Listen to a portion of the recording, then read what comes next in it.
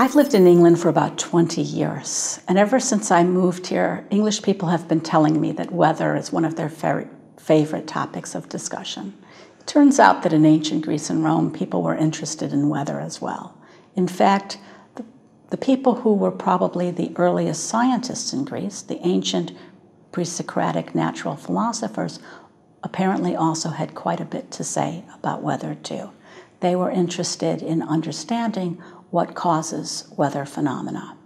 The Greek word meteora refers to lofty things, to things that are high up. And it's that word from which our modern word meteorology derives.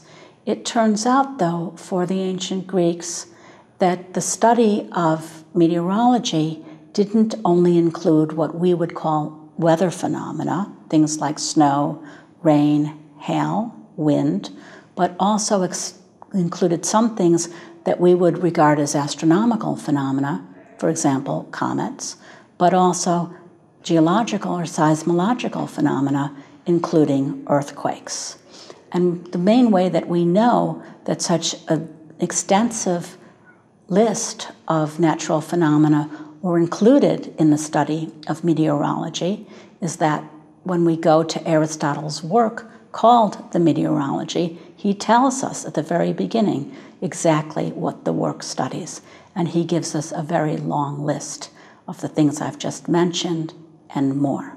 Now, Aristotle's work on meteorology is the earliest full text that survives on the topic from antiquity, but we know from reading his work that many of his predecessors were interested in meteorological phenomena as well. And it's one of the interesting things about reading Aristotle is he gives us a little bit of a history of meteorology as well as giving us his own ideas about meteorological phenomena as well. It turns out when we turn to the very earliest Greek texts, the Homeric and the Hesiodic poems, there's quite a bit of weather in those poems as well. And when we read the Homeric and the Hesiodic poems, the Iliad, the Odyssey, the Theogony, it looks as if weather is in the control of gods.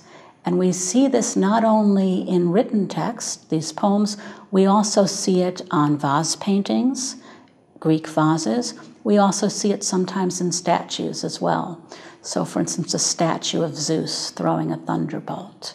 We also find in an early work, one by Hesiod, again, the Works and Days, something that looks like a very brief form of weather calendar or farmer's almanac. And it turns out that it is probably the prototype, the earliest example of just that, a farmer's almanac giving us an indication of what we should be doing when. And I would argue that even the depiction of weather phenomena as being under the control of gods is offering a type of explanation of how weather happens. It doesn't just happen, the gods are in control of it. And I think one of the things that really distinguishes the Greek natural philosophers' approach to explaining weather and other meteorological phenomena, including earthquakes, is that in their explanations, they wrest control of these phenomena out of the hands of the gods and instead offer rational, natural explanations. They emphasize that, for instance, thunder and lightning is not due to the gods. They may believe that gods exist, but the gods are not causing the weather.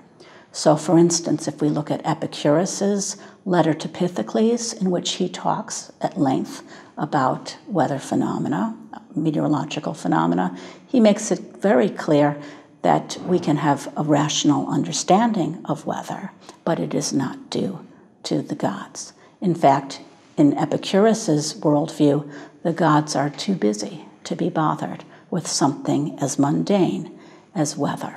The ancient Greeks had explanations that were based on nature for how weather happens.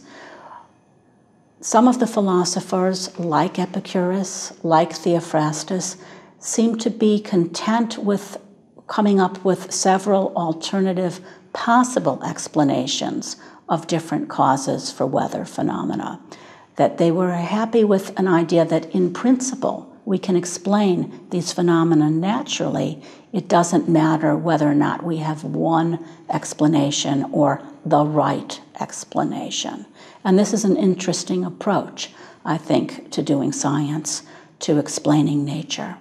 When we look at some of the Hellenistic philosophers after Aristotle, philosophers like Epicurus and the Stoics, part of their aim in doing natural philosophy, in explaining nature, was to provide people with a way of feeling a sense of calmness, of being free from worry, and they're very explicit about that.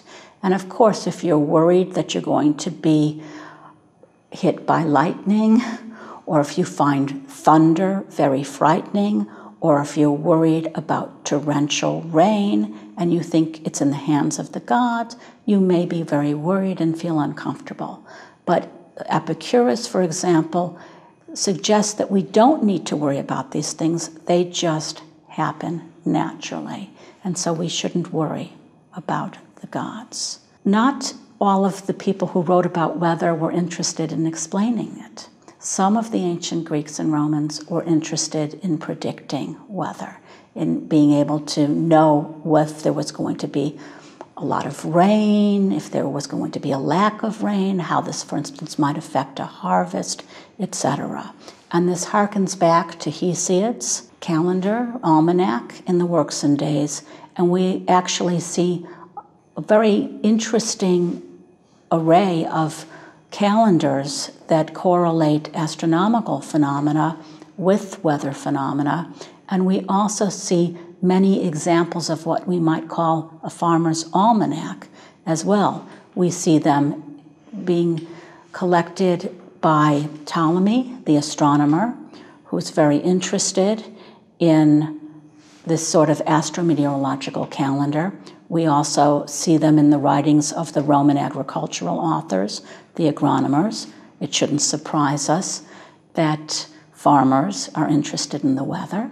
And Pliny the Elder, who wrote the Natural History, recounts a story that some merchants actually used weather predictions to help them set the prices for cloaks that they would be selling. If it was predicted to be a harsh winter, that they knew that they could raise the price for their cloaks and gain more money. It's interesting because Aristotle tells us in one of his works that Thales of Miletus was the first person who attempted to explain nature, to understand nature.